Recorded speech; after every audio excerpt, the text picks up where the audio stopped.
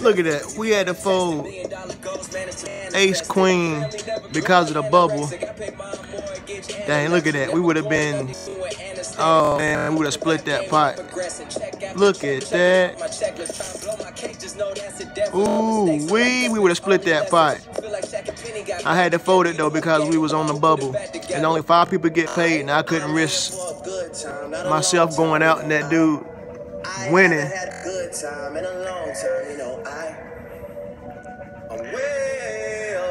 I do not have rights to this song.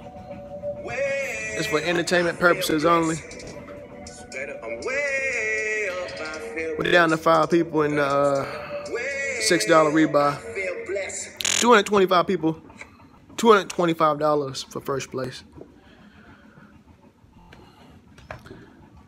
I can't believe that we folded that one. But it was the right play. You can't look on hindsight. You just gotta make the right play and keep moving forward. Even though like that, it sucks. Because right there we could have been winning a nice little pot.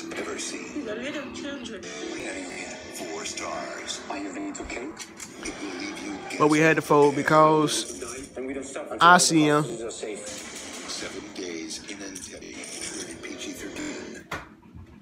When I was talking about the coaching earlier, that's part of the coaching that my coach taught me. When it's down to the last people, and one guy's about to go out, or you got a feeling somebody's about to go out and you're down to the last people right before the money, you got to play tight because as much as you play, even though it's a couple dollars for just making the money,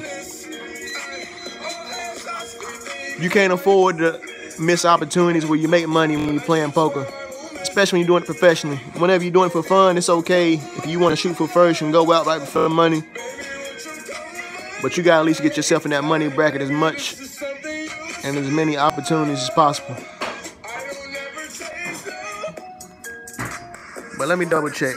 I'm pretty sure we are in the money right now.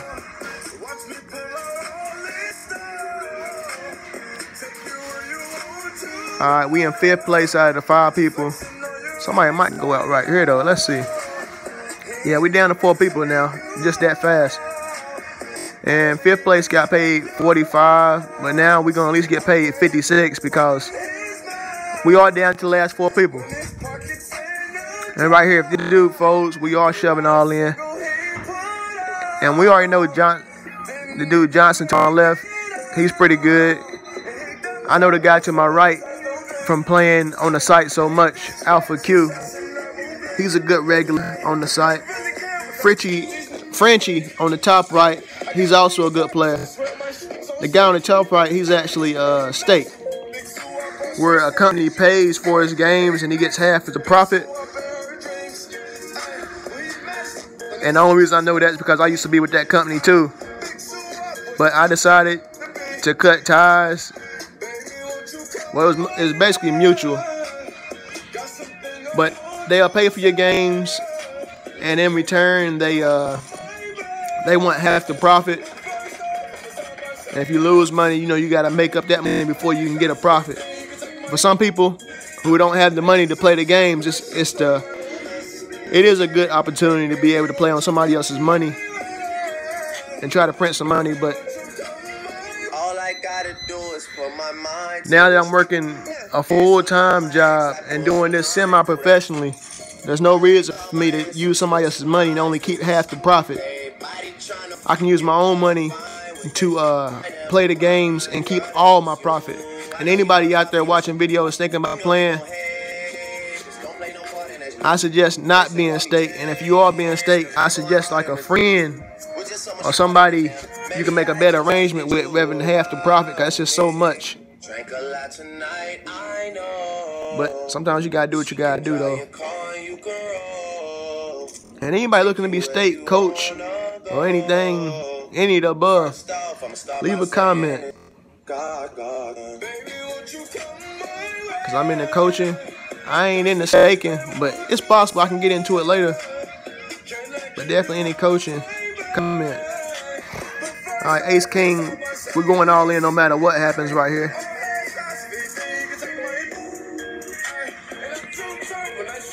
And like I say, it's down to 4 people. We guaranteed at least $56.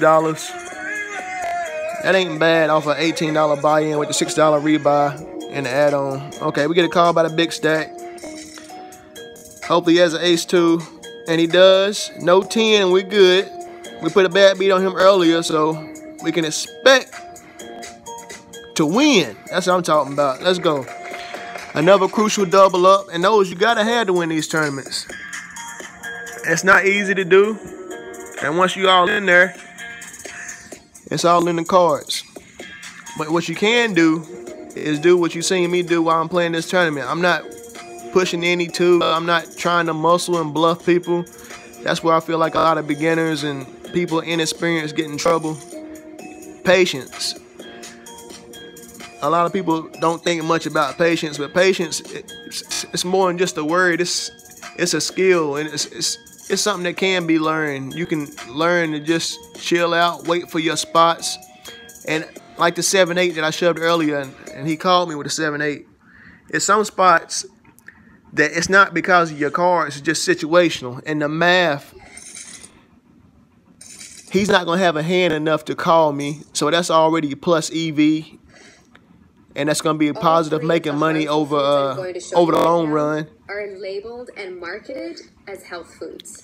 Right here, you'll be shocked. we could make a raise and play him on the post flop, but I would actually rather ship all in while somebody raises my big blind like I would raise his, rather than raise and play a pot because I got so little chips. I mean, I say so little. I got quite a bit, but I'd rather make a shove on somebody else rather than calling. And that's another mistake a lot of beginners make. They call too much and they don't raise and shove enough. And right here, this is a fairly easy shove. But because I feel like I was actually thinking about raising it, but I'm just gonna go ahead and shove it. I feel like Frenchie Pine, he's gonna be 3-bet shoving all in on me a lot, so I'm just gonna shove it. And he actually might call me light. No, he does fold. But I've shoved 2 times already in his big blind. This is another shove that I could make, but because I got so many chips, I'm not gonna shove it. I'm actually gonna just raise. And because I shoved so much, I feel like I'm gonna get a lot of respect, and they'll probably fold to me, thinking I got a big hand. But we'll play it as is. Alpha Q, he might shove on me, he might call. He does call. And we're gonna make just a standard half pot raise. And hopefully he folds and we take this pot down, no problem. But if he plays back, we basically giving up. If he calls, we're checking it down, giving up. If he shoves all in, we're folding. And it's good to have a plan. And he does raises right there. It's good to have a plan before you get to that spot, because if you don't, a lot of times you can get into a spot where you don't know what you're gonna do. But when you got a plan before you even get to that spot, that's the best way to play. And right here, if I get shoved on by Alpha, I would have called him. But Frenchie, I can't call because his shoving range is actually better than Alpha Q.